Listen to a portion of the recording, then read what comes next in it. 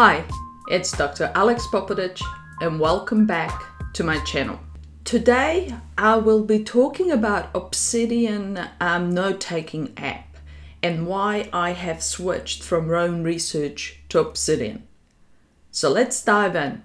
So to get your Obsidian, you go to obsidian.md and get the Obsidian for Mac OS.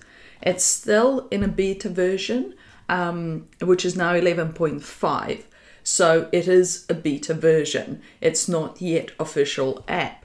And they have mobile apps coming out soon. With regards to pricing, at the moment, it's actually a free app. So it doesn't cost you anything to use it. Now you have also add-on services, and I have paid for a sync option. I'm hoping that the iPad version is going to come soon and that I can sync across the devices. The great thing about a sync add-on service is that it has end-to-end encryption. And I like that much better than Roam, because if someone knows my password, they can get into my Roam from everywhere. Roam does not have encryption, and it doesn't even have a two-factor authentication, which is one of the things I don't like about Roam. If I'm wanting to write a book, or if I wanted to write some articles, I prefer to have it encrypted so no one can easily break into it. If you want to selectively publish the notes, it's $8 with lifetime early bird pricing, and that's per month per site. At this stage, I'm not really using it, partially because I use Ulysses as well for writing, and this easily exports files in the Markdown, which Ulysses can easily open, so I don't really need to use this. This will also export into PDF files as well, if you need to. So after you've downloaded your Obsidian for Mac OS, you'll have to install it onto your computer.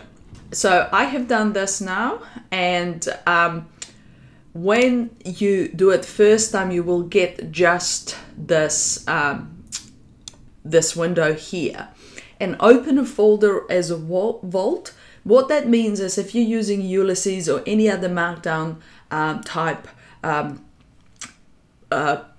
program, you can open that folder using Obsidian, and then you can sync your files into that.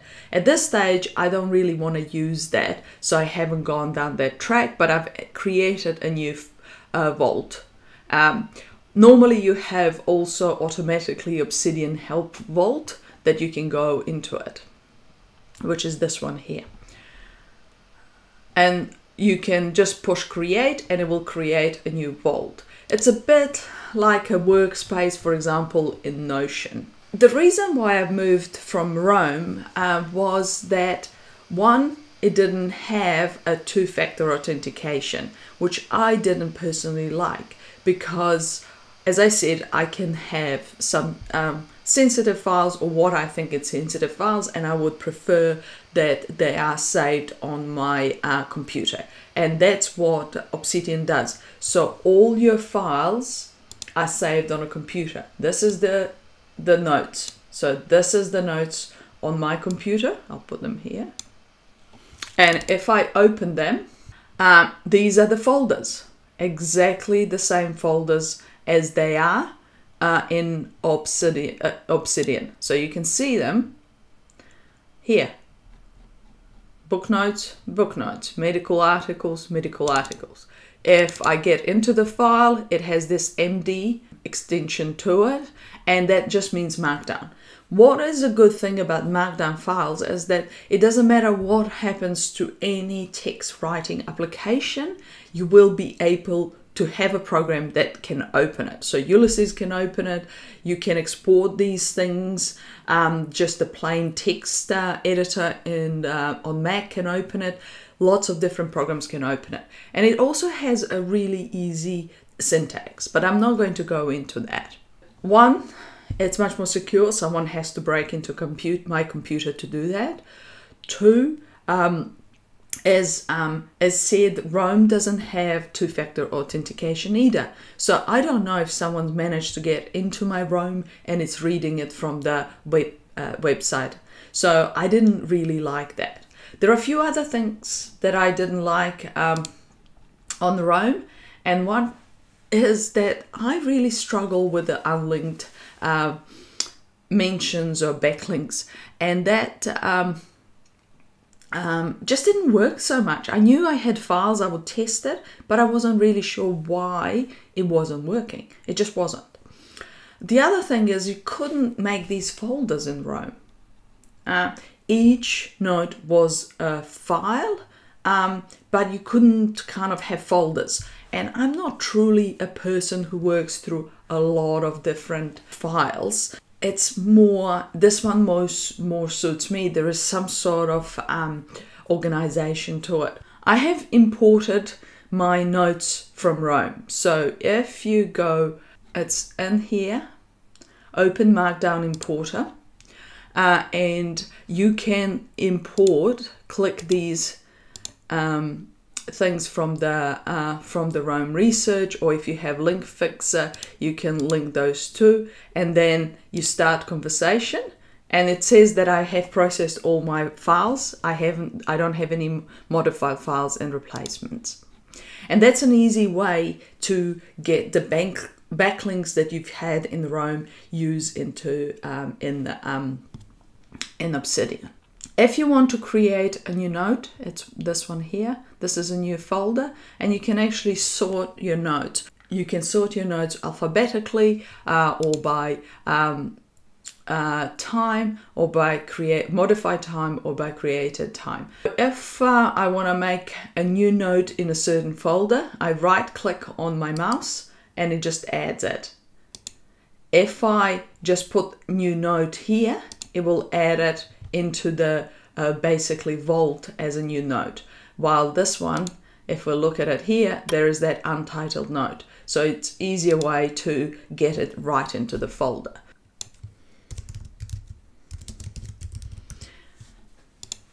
And as soon as I've put that, because I have some kind of links in the previous articles, it will say that there are linked mentions.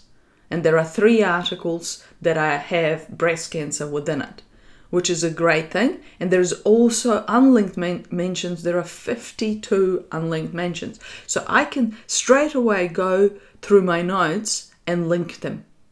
It works with the unlinked mentions or unlinked backlinks much better than Rome, at least for me.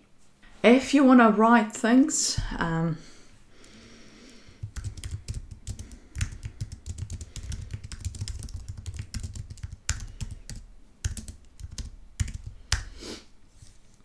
and I want to, let's say, link Rome research, I do similar as you did in the Rome research, double bracket, let's say Rome research.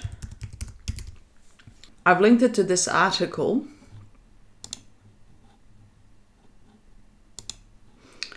And if I want to open it in a new pane, I can just do that. And I'm going to now have this article next to it, a bit like having 2 panes working at the same time in the Rome. So this way I can write something else that happens with regards to this. If I want to just close it, I can just do that here. So if you want to see it as a preview file, so without kind of those markdown options, you can just do it here. And now you see that you don't have those double brackets.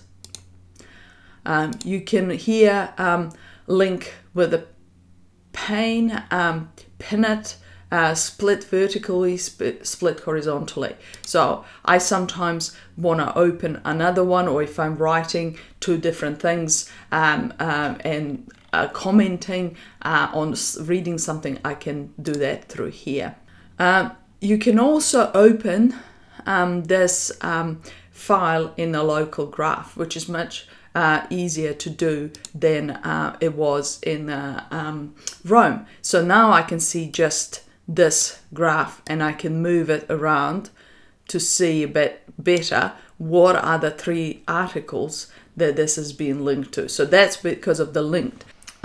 Here you can see the graph views. So you can straight away see all my basically articles and notes and everything else. This is that Markdown importer that we talked about before.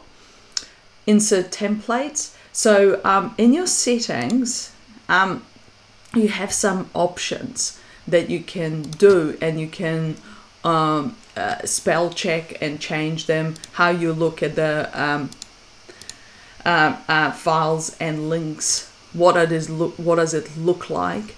Now you can use the different themes, or you can browse for a community themes through here, and there might be some different ways of how the themes look like that you can use and download. What are the hotkeys? So this is to create new notes, create new Zettelkasten notes and everything like that. So there's a lot of different quick options available. About you want to have automatic updates, Obsidian help, language, commercial license. I don't have that. About your accounts, and if you want to do or upgrade your accounts, and these are the core plugins. So I've opened quite a lot of them, but when you start, you're not going to have these opened as much. So like backlinks, tags, page previews, Markdown. So this is the one that I've opened up to be able to import and use the backlinks from the Rome research. Daily notes, open today's note. Templates, so if you're going to have a template, you can put it into template. Zettelkasten prefixes, so if you're going to do that, it's going to put the date like that in a file note. Random note, I might actually not use that. I'm not very good with random notes. You can display the outline, word count. You can use the slides from Markdown. Audio recorder, so if you want to use the audio files to record, and opening default application, different workspaces, publish and synchronize. Community plugins, I'm in a safe mode, and so it's on, so I can't use any community plugins. It's because of the safety issues. So these are the templates. So I've changed the date template because I prefer date, month, year rather than American way of year, month, date, and time format. And then the Zettelkasten, it will basically looks like that because at 10:46 on 16th of March 2021.